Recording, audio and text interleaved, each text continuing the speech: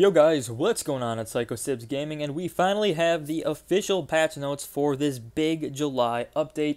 I have got it currently downloading on my Xbox. It's around 3.7 gigabytes, so it is definitely a big one.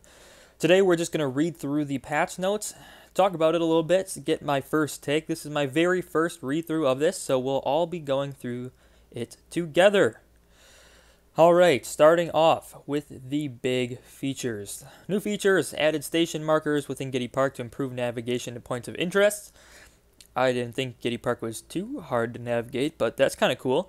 Next, new weekly events featuring playable Horde characters. This is definitely something we're going to have to check out. When I think Horde characters, I think TV Head and Wildflower. So are they actually going to be able to be playable right now? We'll have to go check that out. Next up, we've got adding private play available through multiplayer terminal. I did take a look at this. This is only up to 3 friends with you, so unfortunately we cannot have full subscriber lobbies. But oh well, I'm sure we can figure out some cool things to do with that. Next up, we have some balance tuning. First off, common. So for reviving, let's see, reviving no longer ends pea souped. That's pretty cool. No longer ends healing. All right. Keep going down. I'm not going to go over some of the upgrades necessarily. There's a lot of content here. We're going to try to get through it quickly as possible. Chomper. Spikeweed. Increased rate of damage. So it's easier to tell if a victim is ensnared. That's pretty cool. Decrease arming delay. Oh, that's really good too. So that'll set up faster. I always thought the Spikeweed was a little too weak. People didn't really use it that often. A Grotty Goop. Finally, we get a nerf to Grotty Goop. Decrease initial damage when acquiring Toxic from 45 to 40. Decrease duration of Toxic from 15 to 13 seconds. And the Toxic element is removed on Victim Vanquish. Very, very interesting. Okay, so less damage, less duration. The Toxic element is just gone. So once the person's vanquished, the Toxic element disappears. Moving on to Colonel Corn's Shogun Guard. Thank you. We needed some buffs to Shogun Guard. Nobody was using this legendary upgrade. Although it was their first one, so you gotta give them some leniency with that. So the shield rate will regen faster. The projectile fires faster. Let's see, decrease delays when the shield is lowered. When the shield is destroyed. Oh, now the shield can regen in 1 second instead of 5 seconds after it's destroyed.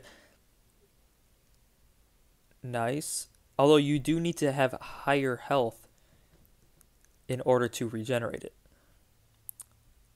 I thought I read something too in the patch that the shield actually got a higher health. So I don't see that here, but the shield does have higher health now, I'm fairly certain. Let's see. Shuck Shot. Movement speed while firing is back to normal at 1. Husk Hop. Some camera restriction were removed, so you should be able to aim it better. That's interesting. Alright. Nightcap. Spore Strike. The accuracy got increased from 3.2 to 2.8. Okay, so increased accuracy, increased air accuracy. Okay. Fix the issue with the AI being able to use abilities while in Shadow Sneak. Thank you. We talked about that in one of our previous videos. Onto Cactus, that's an upgrade change. Snapdragon, Blue Blazes. Let's see, adjusted projectile spawn location. Okay, so it was kind of a little wonky.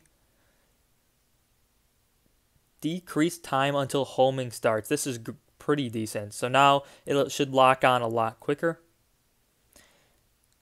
Let's see, Acorn Oak, Acorn Dash. Acorn Dash now gains 2 charges. Awesome, so this should be more like the Scientist's Teleport, I believe.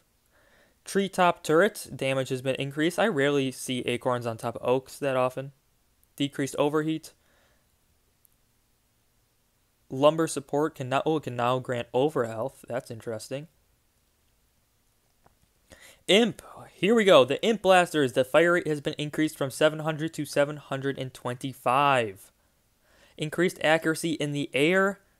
Okay, so we're going to get a lot of jumpy imps now.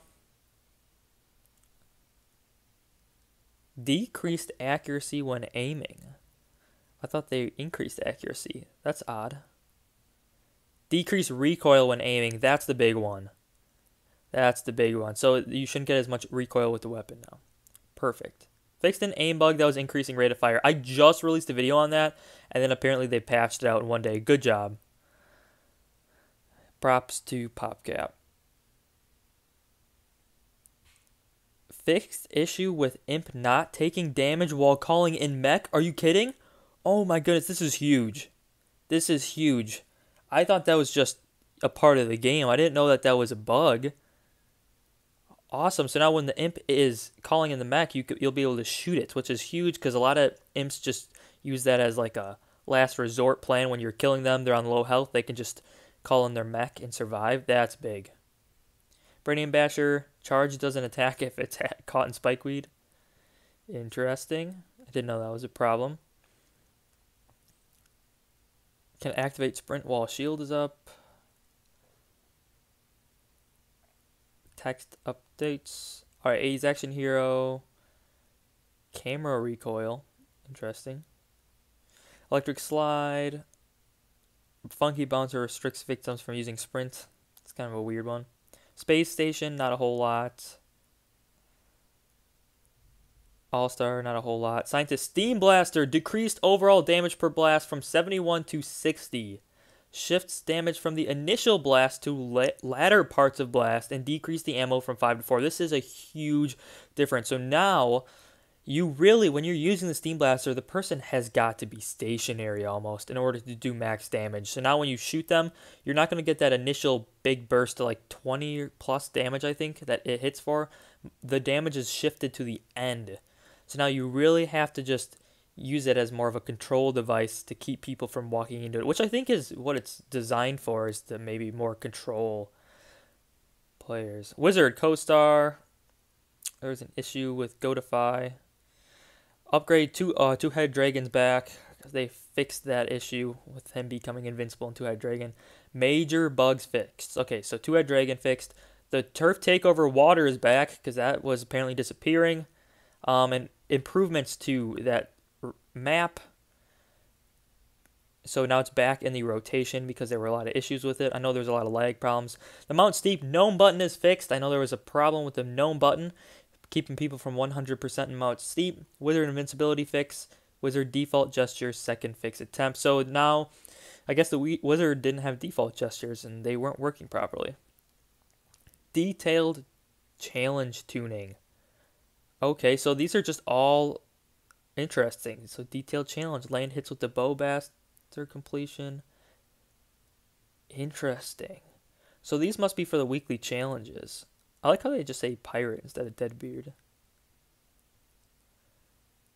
So we have a lot of balance changes for the weekly challenges. This means that when the weekly challenges drop, which I'm assuming, well, I guess I don't know which ones it'll be, but I guess when the weekly challenges drop, we'll have to see how different they are and whether that affects our challenge guide. So anyways, guys, that's it. That's the full patch notes. I will put a link to this in the description if you want to just have it for yourself to go through and look. But this has been my usual first reaction to the patch notes. I can't wait to hop in and check out this new weekly event and to take a look at private play. I'll see what that all entails.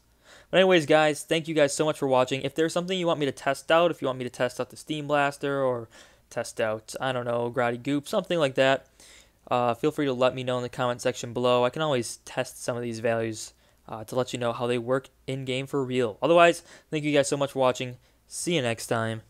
Game on, gamers.